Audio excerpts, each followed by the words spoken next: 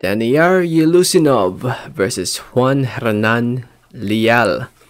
To those who didn't know, they recently fought over in Kazakhstan, the home country of Daniyar Yeleussinov. Fight went the distance, and Yeleussinov won the fight by unanimous decision to become the IBO welterweight champion.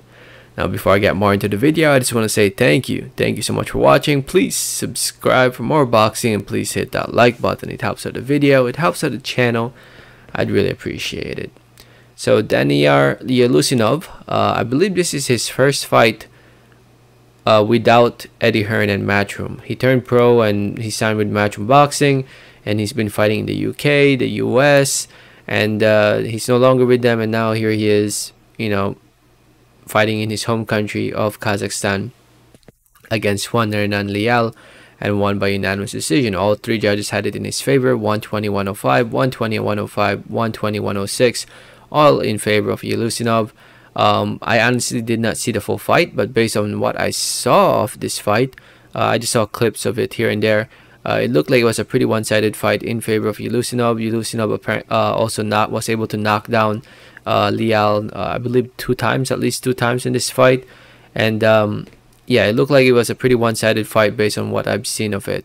And with this win, Daniyar Yeleussinov, aka Kazakh Thunder, improves to 11-0, 6 wins coming by way of knockout TKO. And I believe this is his first fight in his home country. Yeah, it is, because you know, under Matchroom, he was fighting in the States, here in the States, and in Europe, and this, you know, he's actually fighting in his home country now, which he should be doing, in my opinion. I think, you know, him leaving Matchroom after the Julius Indongo fight, which by the way was a very, very good win, beating Julius Indongo.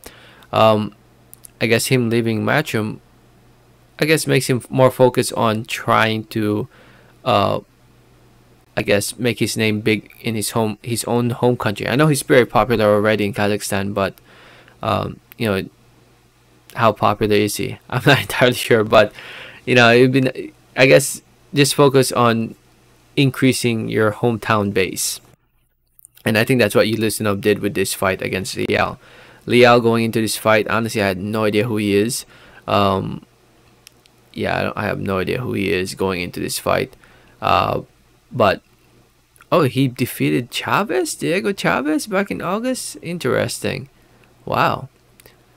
But yeah, they fought for the IBO belt, and Leal got outclassed. I mean, for him to beat Chavez, actually, that's a pretty impressive win if you ask me. But that's an older Chavez, Diego Chavez. But you know, it seems like he totally got outclassed. So anyway, Daniyar Yeleussinov, if you guys don't know, is ranked number 14 by the IBF. The IBO belt isn't really recognized, so nobody really considers that as a real belt. But with this win, I'm sure it will help him move up in the rankings. Leal's ranked number 14 by the WBO, so it will definitely help him, put him in a spot right here by the WBO. So so yeah, it's definitely a win that will help him, and hopefully in the next couple of years he'll be in there in a big fight, in a big name, against one of the top guys at 147 pounds. It's not an easy division to become a champion in, with Crawford and Spence and Ugas being the champions in this division. But I could definitely see Yeleussinov, if he keeps this up, if he keeps winning, I can definitely see him you know, fighting one day for a world title. And I'm pretty sure I've seen him fight live in person. Did he fight here in the MGM? Yeah, he did fight here at the MGM against Luis Norambuena. I remember watching that fight. I think I was there. So anyway, if you saw the fight, let me know what did you think about it. Again, I didn't watch the whole entire fight. Don't have time right now to watch the whole 12-round fight. I'm tired, bro. I just came home from work. Let me know your thoughts in the comments. Thanks for listening. Thanks for watching. And like always, have a great day. Alright, thanks.